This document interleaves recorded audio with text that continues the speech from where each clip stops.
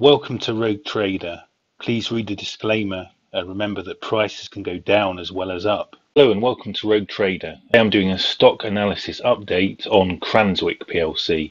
Look at my videos, you'll see I did a very detailed video on Cranswick 5 months ago and then an even more detailed video 10 months ago. Look at those if you want to really dig down into the detail, but here I'm just doing a stock analysis update. A quick whistle-stop tour, and Cranswick are the UK's largest pork and poultry processors.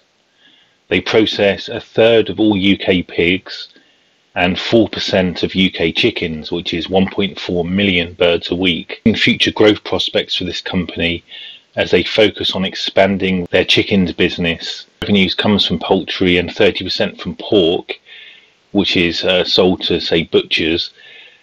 And 38% of their revenue is from convenience, which is things like sausages and sausage rolls, which gets sold in supermarkets.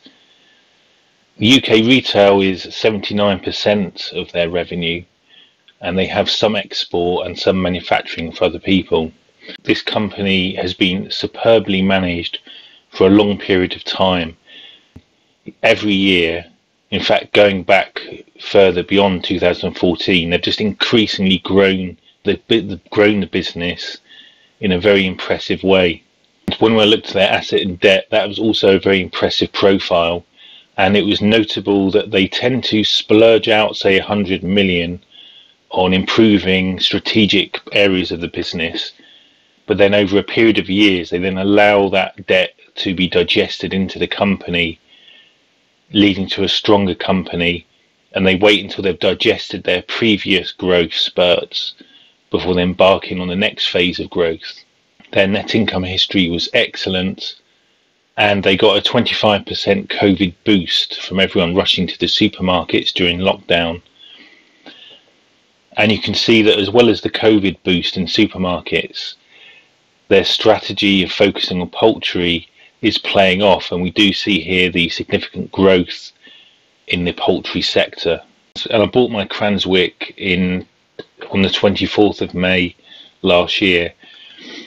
However, they were then hit by several crises. First was the labour shortage, which is where, because of Brexit, there was a shortage of slaughterhouse workers, a lot of which were Polish. But actually the government did step in to help alleviate that a bit with new visa schemes, but that was definitely a drag on the company. Then we had the CO2 crisis, which was because of the energy crisis, which I've talked about a lot in my other videos. The price of natural gas increased a lot at the back end of last year, and the only 2 fertiliser plants in the UK then had to stop producing fertiliser because they were losing money because of the high gas prices. Now, these fertiliser plants produce CO2 as a byproduct, and this led to a situation where there was a CO2 shortage, and the slaughterhouses were going to have to close down because they couldn't stun the animals anymore. However, Boris Johnson stepped in and he essentially bankrolled the fertiliser plant so that they could produce fertiliser at a loss to help protect the production of bacon and sausages. And this potential crisis to me was actually a real boon for the slaughterhouse sector, because it showed how important it is to the UK government to keep bacon and sausages on the shelves. And this showed how important Cranswick are as a business to the UK economy and to people's happiness. Now, at this difficult time though, although it was only actually a 13% drop, it was seemingly a time of crisis.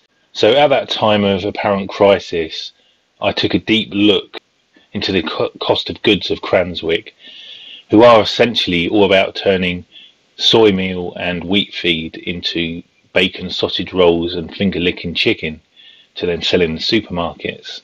They use soy feed to feed their pigs and wheat feed to feed their chickens, and they're 30% self-sufficient in pigs and 100% self-sufficient in chickens, and then they slaughter the animals and process the meat into products to sell in supermarkets. Now, actually, in my last video, the price of pigs, and they're only 30% self-sufficient in pigs, the actual standard pig price was at record lows.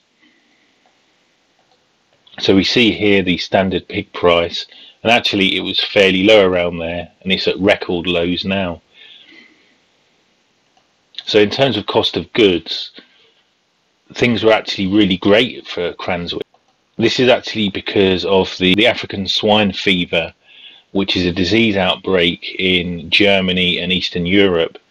And that's meant that Germany and Europe can't really export most of their pigs. That means they're not importing any pigs from us, which means that in the last few years, the UK's actually got a pig surplus. And so that's why the standard pig price is so low. And it explains why right now you can go to the supermarket, pick up 5 rashers of bacon for £1. These photos I took 5 months ago, but I went yesterday and still the price is around the same. So anyway, back then 5 months ago, the standard pig price was down, so there's no worries about the costs of the pigs that they're slaughtering. And I went onto the DEFRA website where they actually do publish the current costs of feed meals. And I'd found back then that the price hadn't really gone up that much anyway. So no worries here. So when I did that video, I figured that although we know that labour costs were up because of the labour shortage and electricity and running costs were up because of inflation, because their other inputs hadn't seen any increase in prices, I was still very happy about the health of this business, and so that's why I decided to hold on to my Cranswick. Since then we had interim results and then similar Q3 results, and looking at the Q3 results, they did actually say that the UK pork sector continues to face operational and commercial challenges with the supply of pigs at times exceeding demand and processing capacity. Well, that's what I've just discussed about the European swine flu crisis and how that's made the standard pig price really low in the UK. But they also do highlight acute shortage of skilled butchers. So this does confirm that they are feeling pressure from worker wages. But in their updates, they essentially say though that their trading performance is unchanged in the current year. Now I note that they say trading performance, i.e. revenues, and they don't mention profitability. But regardless, you can take this that they're doing okay. You know, they're not doing badly. But I decided after the Ukraine invasion, I decided to sell half of my Cranswick. And the reason is I'm worried about the increase in the price of gas and wheat. When the invasion happened, there was a general stock market crash. This is the FTSE 100, but it's actually rebounded from there back to normal. And the Cranswick share price has done the same. However, I think that longer term, we now have a problem at Cranswick. We can actually see, although we're around record lows, the standard pig price has started shooting up. This data is from ResearchGate, and Russia and Ukraine between them account for 1/3 of all wheat. Plus, since the Russia invasion, the price of natural gas has shot up, and high natural gas prices mean high fertilizer prices. And consequently, and this is wheat price, that high fertilizer prices mean high wheat prices, plus the reduced supply from Russia and Ukraine. Now, looking at the latest DEFRA data, which is up to February, and the increase in the price of wheat feed and soybean meal feed is only actually 10% higher from the beginning of the year. But we do kind of see a sharp increase in just the last month.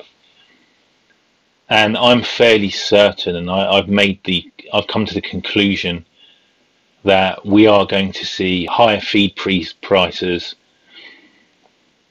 and that now this part of the equation here for their cost of goods is going up. So we've already got the higher labour costs and higher running costs because of inflation. And I think now, unfortunately, we're going to see higher wheat costs and higher soya costs. Plus the standard pig price should start increasing now. The slaughterhouses have been reducing the pigs they breed to go into to respond to the lower prices, plus the increase in the costs of producing those pigs. So overall now the cost of goods don't quite work. So I've decided to sell my Cranswick, which I did back in late February, and I'm expecting their share price to drop, as over the next few years the costs of feeding their animals increases, in combination with the inflation related costs of running the business. This was my portfolio before the Russian invasion, and really then Cranswick and British American Tobacco were my two major holdings, and then I had some minor holdings. And now that I've sold half my Cranswick, they are one of several minor holdings I have here, where it's not going to hurt me so much if the price goes down. And I now have two oil stocks and British American Tobacco as my major holdings, and I still generally have a low number of shares in terms of my overall portfolio. So I think I've done the right thing here. I didn't want to sell all my Cranswick. I think that Cranswick are the most excellently managed company of all the companies that I've covered. And I think in the next few years, a lot of the smaller slaughterhouses are going to go to the wall, and Cranswick's going to be buying them up, becoming a really gigantic force in the UK meat processing business. And then I think they're going to do really well in the future once they get through these difficult few years. So I'm going to actually quite look forward to following Cranswick over the next few years, because I think that if their management keeps their steady head, then once we get through a couple of years of hardships with high gas and wheat prices, I do think they then have a lot of potential in the future. So I'll be topping them up to make them one of my major holdings again when we get to that point. Although looking at the wheat price, I think that the Russian invasion was a bridge too far for now. Please do remember that I'm no expert, just somebody blogging their investment journey for fun on the internet. Whatever you're doing, good luck with your own investments.